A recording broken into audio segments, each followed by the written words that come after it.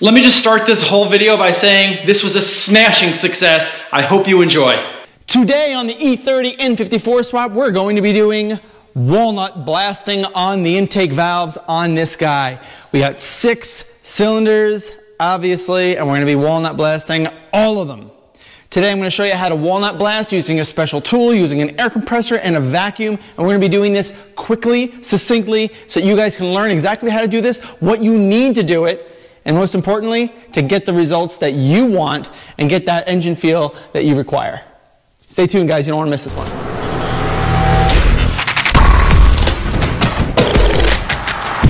Okay, all 6 cylinders have now been taped over to prevent any type of debris from getting in the engine elsewhere. I've got my 22 millimeter crank set up so I can crank the engine at my leisure and see the valves as I'm cranking to make sure that I am completely closed.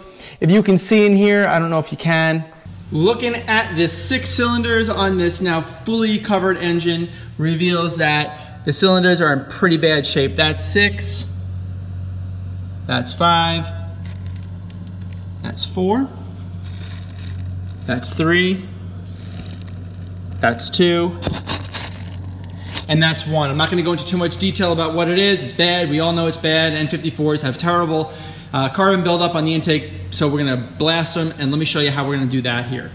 So essentially we just confirmed that all 6 valves are bad, all 6 cylinders are bad. Now this tool here is like a PLA or ABS 3D printed tool that you can just get on eBay for like 20 or 30 bucks. Really, really useful. The reason I have it orange taped up to this setting here, this new diameter, is because that's what fits with my Craftsman shop vac. So that's the only way that I can get the diameters to match up in short order. So that's how we're going to end up doing this. Now this tool is pretty unique. It's pretty cool. BMW does offer their own, obviously, for a lot more expensive. But this guy basically goes right into the intake valve, right here, like this. All right, and the hole there is for your actual blast, your blast media. Now this is the blast media. It's just walnut shells. Nothing crazy about it. You can get like fine or you can get coarse. I believe I got I don't even know what I got. I think I got the finer version of it, and that's okay. We'll see how that works out. But what we need to do is first make sure that we have the right tools for the job in terms of the right blast tool. I'll show you the blast tool that we need. And then we need to clock the rear cylinder. We're going to do this one first and clock it to make sure that the valves are closed, or else all the walnut media is going to get inside the cylinder wall, which is, they're really bad to getting in there. So that's what we're going to do next. Let's take a look at the tool that I'm going to be using to actually do the blasting.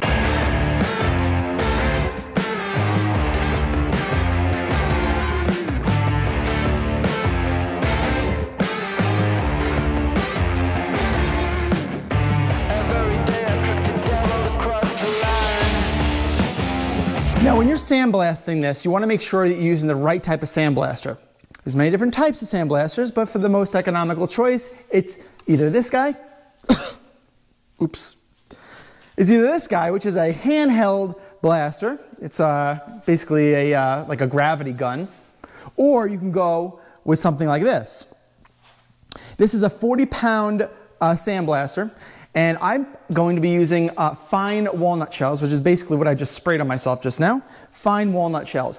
I do not recommend using these, although it's easy and maneuverable. You have to fill it up quite often if you can even get it through the siphon.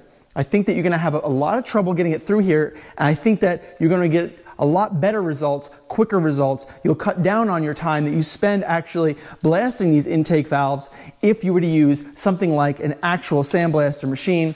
And I picked the 40-pound because I just think it's a good middle ground. It was about 140 bucks from Harbor Freight, and I think it's going to do the job. So let's dig right in.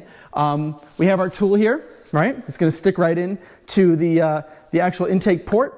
And the hole is going to end up going where this thing ends up going right through into the hole, which I can't really show you here, right? Just like that, right? And then you're just going to rotate it around. So without further ado, I really want to just do it and just make it work and see how this thing functions and performs. So let's just do this. Let's just do it.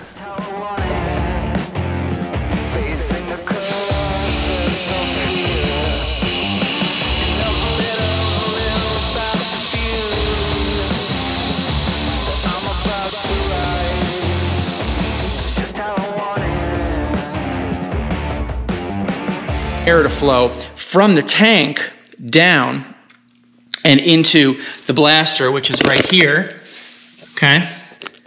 This blaster is gonna go right to this hose. The hose comes up and around and right to here, where then you have another valve that allows the media to flow when you need it. So what we wanna do is now we wanna open this one. Okay, and then we have this valve here.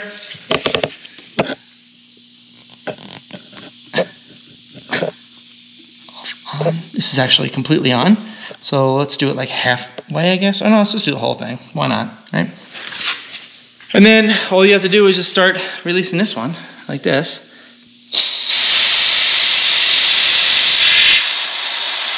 And I'm not doing anything yet. So play around with that and let's make it work. So it took me a little bit of a while, but I think that I got the right formula down for using this sandblaster. What I found is that the actual orifice gets clogged quite often. I'm actually using fine walnut shells, but the actual coarse ones would probably be even worse. And because it gets clogged down at the bottom of the actual sandblaster, you need to cycle that valve quite consistently in order to unclog it and get the flow going. So that's what I had to do. And the process was that first I had to put the vacuum on. And then when I put the actual sandblaster nozzle into the intake valve, moved it back and forth, and all the while I'm cycling the bottom of the sandblaster with my foot on and off to make sure that it doesn't clog. And within the course of 3 minutes of doing that, I had absolutely gorgeous intake valves.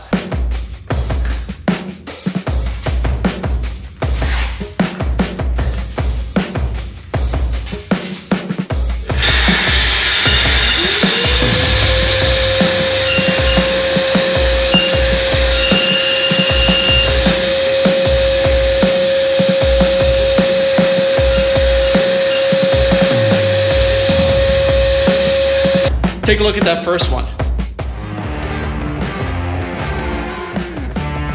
Now, with the proper protective headwear, eyewear, earwear, it's time to do the other 5.